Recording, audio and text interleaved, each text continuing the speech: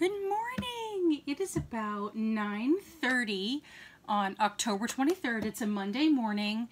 It has been a really long weekend, which followed a really long week. My husband had a vacation from work last week, so he was home and I couldn't do videos, and he's constantly in my face, wanting to know what I'm doing, and not in a creepy way, but just a curious, what are you up to today kind of manner, which I'm not really accustomed to.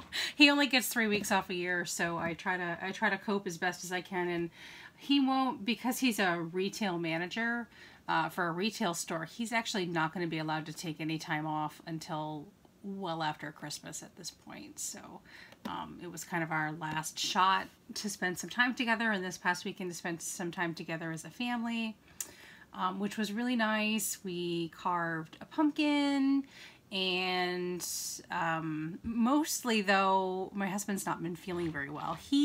Since the week before, he's been battling a broken tooth that had a cavity and a filling, and the filling popped out and the tooth broke. And the week before last, the tooth abscessed and his jaw was really swollen. So we don't have medical insurance or dental insurance. He went to an urgent care clinic and got a prescription for an antibiotic to tend to the infection, but the tooth still needed to come out. So we found a dentist that would help.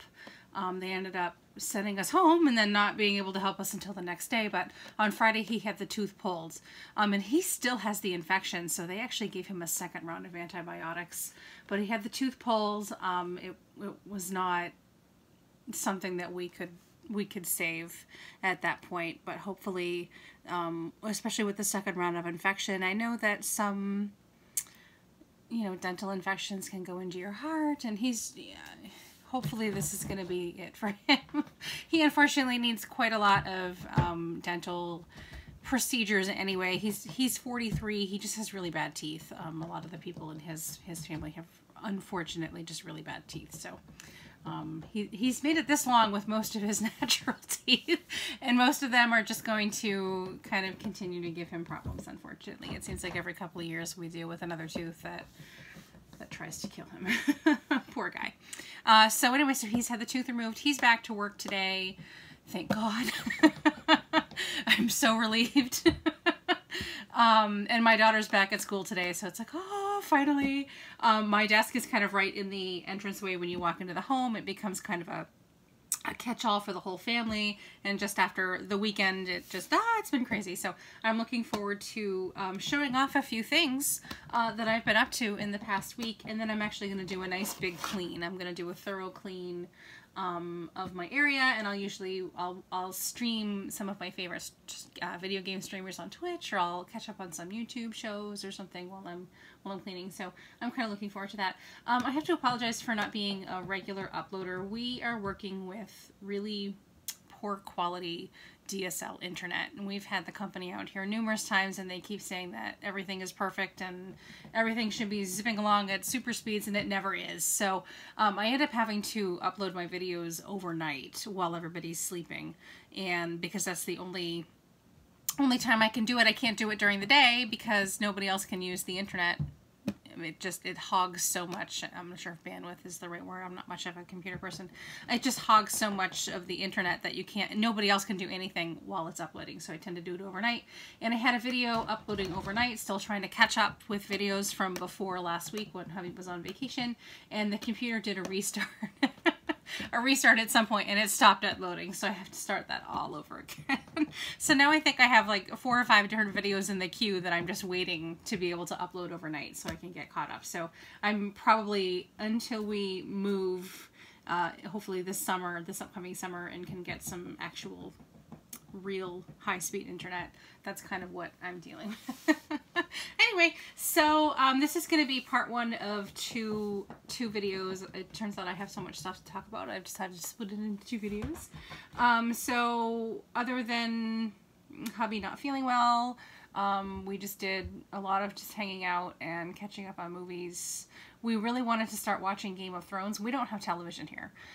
We wanted to start watching Game of Thrones, and we keep going to the library to borrow the first season, and it's never there. So we didn't get to binge watch that.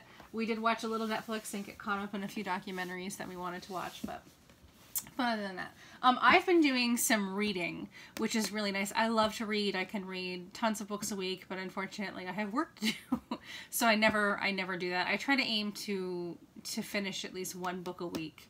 And I love my local library, and I have a vast personal collection of favorites that I'll reread over and over again. Right now, what I'm currently reading that I borrowed from the library is a book about a biography about Apollo 8, and mostly Frank Borman, one of the astronauts. And oh my goodness, there's going to be pictures. I'm not very far into it. I do love astronaut-y stuff. One of my favorite movies is Apollo 13, which is based on a true story. The gentleman that wrote this book is the one that co-wrote Jim Lovell's autobiography with him about Apollo 13. And I believe that I did actually read that. But I love space stuff. It just seemed interesting. I do love fiction, but I love a lot of nonfiction. And the book that I had just completed before that, which I bought from Amazon, is Smoke Gets in Your Eye and Other Lessons from the Crematory by Caitlin Doughty. Caitlin has a YouTube channel, and I'll link it down below, called Ask a Mortician, where she talks a lot about the death industry and about death itself. She's very... Well, first of all, she's adorable. She has a fabulous personality. She's just absolutely adorable. She is an actual mortician, and she runs a nonprofit funeral home way out in California on the other coast. She does a lot of content that I find really interesting and entertaining. This is actually her first book. She has a second book that's just come out that I've not read yet. I wanted to read this one first. I've only been watching her YouTube channel for about 6 months, so I wanted to get this and get caught up. I picked this up on Amazon. So her second book is out. She's actually on book tour right now. If you follow her Instagram, she's been posting a lot of pictures. I've been trying to get my local library to buy her book that's out now. Sometimes if you put in a request, the library will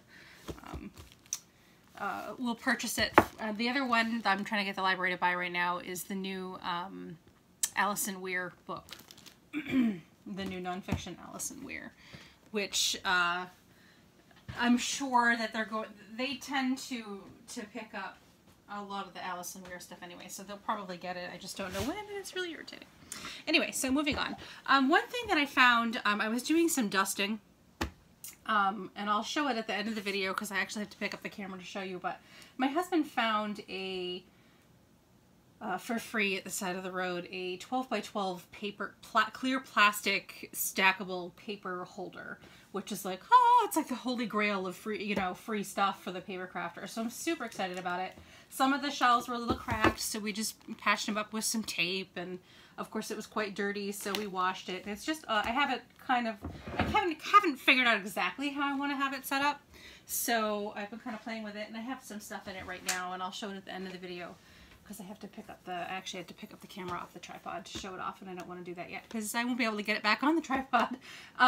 So anyway, so I've been moving paper off the cabinets behind me into the tray, which is now next to me, so I've been doing some dusting as I've been going, and I kind of forgot that I found some goodies when I was yard sailing this summer.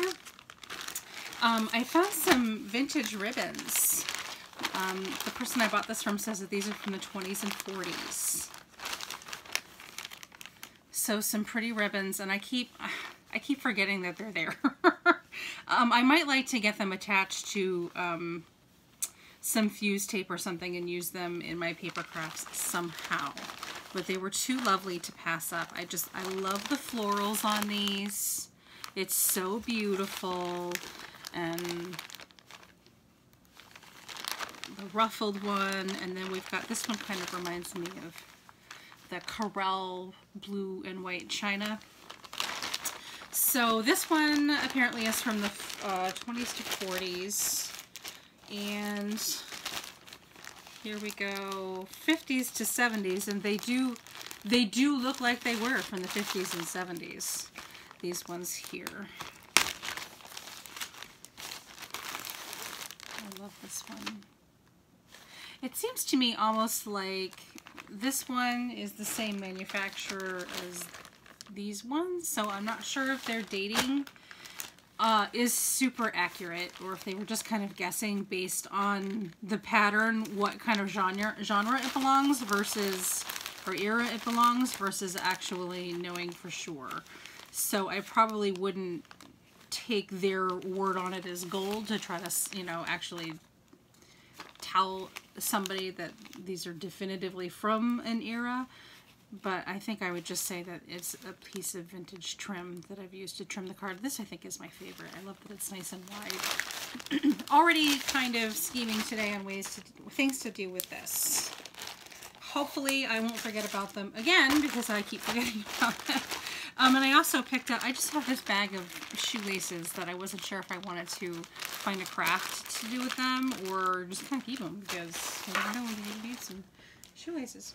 The other thing that I found that I'm just digging out now as I'm dusting is I found these canvas crafting aprons, and I think that I picked them up so that Leah and I could each decorate our own and have a nice crafting ribbon for when we do our paints and when we play with our jelly plate and stuff.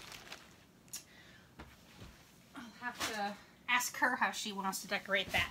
So something else that I've been working on is kind of some prep work for my daughter's school Halloween party, which is coming up on Halloween. So, gosh, a week from tomorrow. So I'm in charge of the non-food treat. Excuse me, just a sip of my coffee. This is a lovely cup that my landlord gave me for my birthday last month. She gives me a coffee mug every year. I love her. She's fabulous. Anyway, so I'm in charge of the non-food treat. So I showed in the previous video, I showed these pencils that I picked up from the Dollar Tree. So I was thinking, what if I can combine the pencils with a paper lollipop that I've been doing often? But I want the children to be able to actually use the pencils after and not actually hot glue a lollipop to the pencil, because I want them to be able to take the top off and use the pencil as a pencil. So it's taken some trial and error, but I've developed kind of this lollipop topper. I did the first batch and they kind of just fell apart. This is how far I've got so far. I need to make one more batch of these. There's 12 kids in the class. I'll make 16 so that there's a few spares, and maybe the teacher can have some, who knows.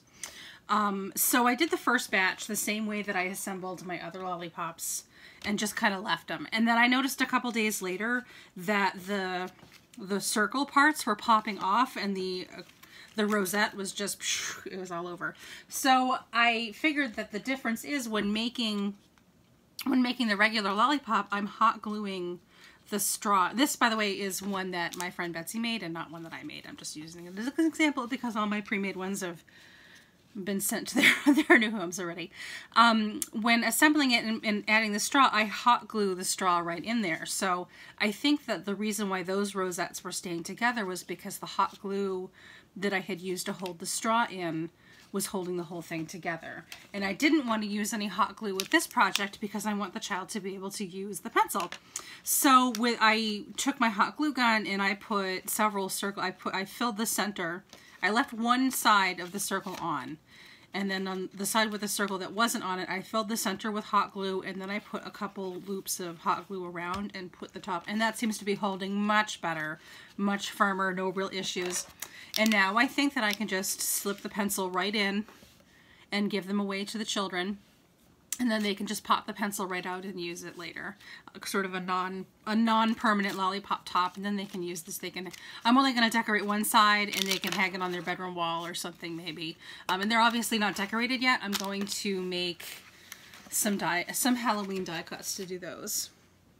And I'll go on to that in a little bit because I have an idea on how to do those, which is pretty exciting.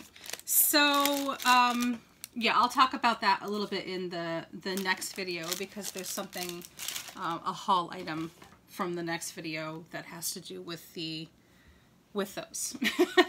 Experimenting that I'm going to do with those. So, I guess the most exciting thing that's happened to me this week, I've been talking since August about my pre-order for the Shadowbox card dies from Lawn Fawn, and I ordered them from a cherry on top because you get a 20% discount when you buy a pre-order through them, and they've just continually been back ordered and back ordered and back ordered. Oh my god, you guys, I finally got it. I almost cried. It was so, I was so happy to get it. I almost cried. So here it is. Yay! I am super excited to have this. It's a little bit too late to do any of my, you know, Halloween plans with it. I might do a few Christmassy things with it. I'm not sure. I'm just getting ready to move into the really, really busy season. I think I've probably got another week to 2 weeks of kind of the calm before the storm with my Etsy shop before the Christmas card orders start coming in. And also probably not until Thanksgiving-ish, but I do also offer note card and greeting card sets, which will start to sell as gifts and stocking stuffers at that point as well. So I am fully aware that I don't have much time left to play before the storm comes. So I'm really trying hard to tie up a lot of loose ends. I have a November for next month, a November scrap swap, which I showed you my October one. So I have one coming up from November, which isn't that big of a deal. It's essentially just the same thing that I did in October. Just, you know, whatever scraps I have at that point are going in a bag. And I picked up another bag. My Ocean State job lot still had them, so $2.49. I picked up another one, so all of my scraps will go in here, and those will go to my buddy. So that one is not particularly hard. I'm still working on the Snowman flip book. My my Thanksgiving autumn theme flip book already went to its recipient, and I know she's gotten it because she posted it on Instagram, and also she said she wanted to show it off on her YouTube channel, which is great. So I know all of those things are coming. And other than that, in our personal Christmas cards, I'm trying to get caught up on my pen pal letters, which I have 3 or 4 of them that I want to get through in the next couple of days. I want those to mail before Wednesday. I have a few regular sales for my Etsy shop that I need to work on. So I'm trying really hard. So all these things that I need to do before I can really, really play with this now. It kind of got pushed on the back burner, but I am super happy to have it. I even made a little box just playing with the accessory dies that come with this. I made this for Leah, just a little birdie. She's super happy to have it. She loves it. She let me borrow it to show it off. Just a little diorama. I was thinking too that something like this might make a nice gift in itself for a pen pal or somebody that you normally wouldn't give gifts to necessarily, but this itself would slip nicely into like a 5x7 Christmas card if you made a diorama. Just a little piece of decor that they could have, you know, Christmas time decor, and it folds up and stores nicely. So I think that would be cool. So maybe that's something that I'll work on after Christmas, is work on making a bunch of these for gifts. It's so adorable. I'm so happy to have it, and it cuts so well, and it's so nicely engineered. And there are so many things that you can do with this. So if you can get your hands on it, I highly recommend it. The last thing that I wanted to point out in this video, I've got my little checklist. The last thing that I wanted to point out in this video was I got my latest issue of Card Making and Papercraft magazine, which is exciting. This is a British publication, and it's pretty expensive to get in the UK. Sometimes you can find them at bookstores or at Joann's or something. They had a promotion where it was £9.95, £9.95, something like that. Whatever the British equivalent. I think that the American equivalent is around $15 or something. Anyway, so they had a promotion where you get 2 of their magazines, and so I did that, and this is the second one, but I got a letter in the mail from them a couple weeks ago saying that it was about to expire. We're automatically going to renew it at that price. So sweet, keep renewing it at that price, because it's still about half of what the what the shelf rate is. Super. I love these magazines. I find them so inspirational. This is the first time I've actually taken it. I cut the top off, but I didn't take it out of the bag.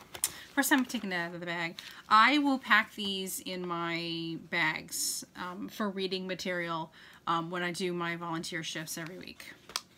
So I will take this with me on Friday when I go to the clinic. And if it's a slow day, then I can peruse through the bag. I absolutely love that card. Oh my goodness. Very excited. One of the weird things about this magazine, though, is everything is, you know, large square cards. And of course, it costs more in the US to mail a square card. So if I see something, look at these papers. If I see something that inspires me, I try to make it an A2 or an A7 card. This one also came with some free gifts. We have an embossing folder that has a fireplace on it and says Christmas wishes. And little stamp set. Oh, and a little die for the stocking. So this is cute. And this is the project they made with it. It's really cute. Probably not this year, but I'll get some use out of this maybe for next year.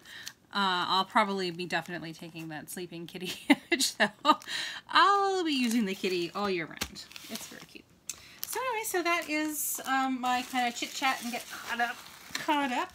I'm trying a new recipe tonight. It's some kind of, it's like a brown sugar chicken thigh thing. I'm not usually a huge fan of chicken thigh, but whatever. My daughter and my husband love dark meat, so we'll give it a try. I found the recipe on Pinterest. I'll probably have pictures and stuff on my Instagram when it's all cooked, and I'll link my Instagram down below. It's kind of a lot of paper craft stuff, but it's a lot of just mishmash of everything going on. I'm going to try to attempt to get my phone off the tripod to show off. Woo! Moving along. The paper rack. I don't know if you can see it. Try to adjust. So this is the paper rack that my husband brought home for me. I'm in the process of kind of trying to figure out how I want to get it set up, but I absolutely love it, and it's going to free up a lot of space that I can put other stuff in. Anyway, so that is just about everything that I have for this first part, and stay tuned for the second part, which will be uploaded probably on another day with a couple of more just straight haul stuff going on. Thank you very much, and take care.